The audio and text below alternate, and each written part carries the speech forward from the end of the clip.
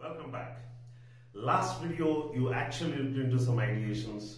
There will be some kind of chaos or confusion. It's beautiful. Don't worry, the chaos and confusion is the start. Once you go through those moments, that is when you are evolving as an entrepreneur. So, ensure that you do your Ikigai exercise if you're not done yet. Please ensure it has a lot of nectar which comes out. Sometimes you have to do it many a times as well. Probably you do it today, you might do it tomorrow evening, you might do it for multiple days as well. But you still will get one thing, and that will be aha moment. It will happen very, very soon. If you don't practice about it, probably it doesn't have any kind of roots. So it's a request. Please go ahead and do it, and you will have your idea. Now we are coming to how to make that idea better, or find a special niche in that idea what you are searching for. Let's say that there might be a broad spectrum kind of domain with multiple problems, okay, and you can provide solution to one area of it. That's your niche area when you are a specialist over there. So how do you go about it? Again, I will keep mentioning effortless ideation. Once you have your passion, your talents, and the what world needs, as well as what you are good at, it becomes effortless. The journey becomes joyful. Okay, so if you do any of your work with a kind of enthusiasm which comes naturally from you, many a times everything becomes effortless. So let's look into what is effortless ideation. The moment you add, if you say that the work is hard, and you replace the word work and hard as saying that those are the activities which bring me joy, or also let's say entrepreneurship is quite joyful, it's a beautiful journey. Change those words into this one and immediately it becomes much more effortless. Okay, so what is effortless ideation? Effortless ideation is very simple. You observe the area of your interest, you go to those places and you start observing the customers, the entrepreneurs. You probably go to the conferences or events related to that, or meetup groups. It could be anything. You just go observe, or your product or service in action, the places where you have, then you go observe, you comprehend, you observe and you comprehend the process, you get that niche idea. Usually, whatever you observe or comprehend, you can do it. So many times before doing it, whatever you observe and comprehend, you will understand where the problem is, and you know how to go ahead and create a solution. So it's very simple. Ideas comes from a beautiful observation and understanding, comprehension. Just observe and moving away may not help. Go a little deeper, get into the level of comprehension, and your mind is so amazing. It gives you solutions. It gives you direction, it gives you the niche areas. Okay.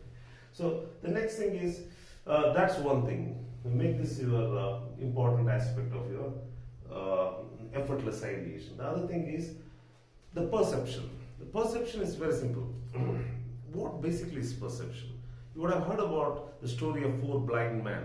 A blind man went near the elephant and they touched different parts of the elephant.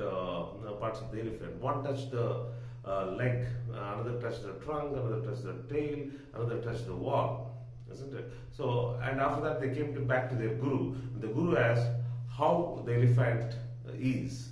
Could you please, explain how the elephant is? And the one person who touched the stomach, he told that an elephant is like a wall. The man who touched the leg, he said that the elephant is like a pillar. The man who touched, the blind man who touched the tail, he said that the elephant is like a rope. The other person who touched the trunk, he said that it's like a flexible pipe. Now the question is, who is wrong in this? No one are wrong. Everyone has different perceptions. That's about it. So when you socialize with people as well, you should accept that their perceptions is based on their beliefs and their sum total of experiences. Now coming to why are we talking about perceptions in this? See, when you have good perceptions, ability, when you see a problem or situation, 90 more, usually majority of the people, they don't want to look into the problem or a context or a challenge. They run away. That is where you as an entrepreneur are going to win. The moment you see a problem or a challenge or a situation which is not so comfortable, your mind says loudly, wow, it's an opportunity. It's an opportunity. Look at how different it is. People running away from the problems and the people who really look at and say that that's an opportunity. Okay. So the moment you see the problem, challenges and other things, your mind will be saying that it's an opportunity. Practice that a little more, and your ideation will become more and more effortless, and you get brilliant ideas. The next thing is you should think that you are a champion of innovation. That's an identity. What's your identity? If you think that I am a champion of innovation, not creativity, just creativity, bringing it to a product or a service and giving it to the people, that's innovation. So once you think that you are an innovation champion, that becomes your identity. That gets into your subconscious mind, and you start feeling that yes, I'm good at, I'm an innovative champion. So that's something what you're looking into. And how you're going to do that?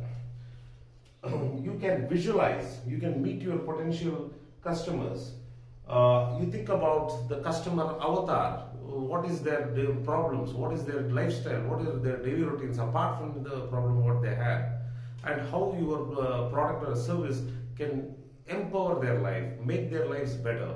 These are the things you keep asking about.